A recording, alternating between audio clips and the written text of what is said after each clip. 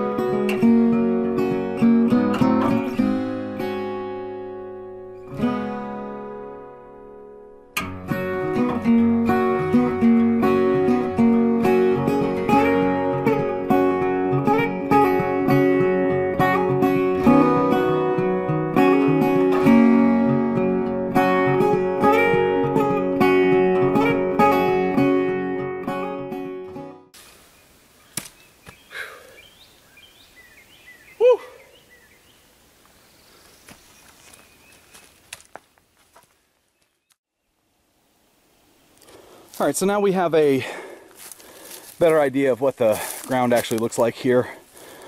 That corner is the hole I dug last time. This is where the big rock used to be. And I used to have a spike somewhere right in here. We'll find that again. Got a good idea of the composition of the ground, how loose it is, how rocky it is, only on the top level. And then we got our low point back here in the corner that I've marked before. And then we've got our high point right here in a corner that I had marked before. I'm gonna put these in a little better and then get our two tape measures, roll them out, and actually find my corners. So first I'm gonna get a better stake in the ground right here. I just cut this out of a little, out of my dry wood pile. And then I'm gonna attach this tape measure to it. Just slips right over there, and it actually measures from the opposite side of this ring. So I measured to be sure this 4 inches right here is from the inside of that ring. So that should, well, I had it on there just a second ago. Just slip that right over there. That should stay for now. And then we'll just walk this back 12 feet. We'll do the over here. Let me see. Probably get a better stake in here. Let's pull this tight and make sure we get it 12 feet. Is right there. And again, pound this stake in.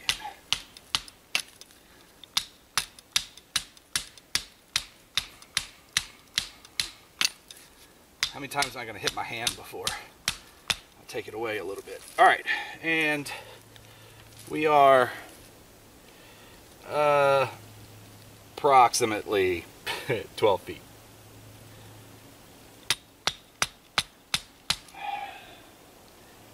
All right. So now the next thing we have to do is find, so we have that set at 12 feet. Now we have to find 20 feet from that corner to where I'm going to put this post in this hole, or this stake to mark in the hole where square is. And then from that side over there, we have to pull 23 1/3 to there. And that's 23 feet and 4 inches. So let's go ahead and get that done. All right, the final word. I didn't like what focusing on the hole I had dug made it come out to. Instead, I set this side where I wanted it in relation to these trees. That small tree back there is probably gonna have to be cut down. I'm not gonna cut this big tree down. So this is one corner, that's one corner down there, and then we're actually back. So these 3 corners were actually all good to begin with. And then I moved that one up to here and that one forward a little bit because of the hole up there. I'm just going to, when I set my post in this hole, the hole is approximately, you know, somewhere in that hole is the right measurement. I was pushing it at the back of the hole. That's fine. If I have to dig it out more, or when I set this post, I'll make sure we draw this diagonal again, but that's where it's going to be. Corner, corner, and then corner. And again, Pythagorean theorem, go to the calculator, type in your length and width, and then the calculator will tell you what your diagonal is supposed to be. And then just stretch it out and measure it and get as close as you can and stake it out. I'm actually going to set my 4 corner posts probably Sunday. I'm still waiting on one more thing to get in, and then I'm going to dig these holes, pour the gravel, set the posts, and then I will actually set the post first, bolt on the outside of the frame of the floor, and then cut the posts off at level. So that's how I'll level it. I've got those 6x6 by 8s. We won't need a full 8 feet. The longest one will be back there, or you know, the highest I cut it off. The shortest one will be probably over there. But hopefully you saw while I was raking. That's why I'm actually concreting in at least the 4 corners with 6x6s, because I don't want to sloop off in the middle of the night down into that if the wind blows hard or if it rains. So anyways, leave your questions, comments below. That's how you find your square corners. If you have recommendations or other videos, or you've done a video on how to do this, post it in the comments and I'll go check it out. I actually think I'm going to put one of the concrete footers at these 4 corners just to lay out and cut my boards on, but we may end up doing that another time. Alright guys, we'll see you on the ridge. Yeah, I mean the hole was a little bit off, not much. I mean like what, 1.5 feet? That would have been fine. Yeah, so glad I figured that out, but there we are, all staked out and square.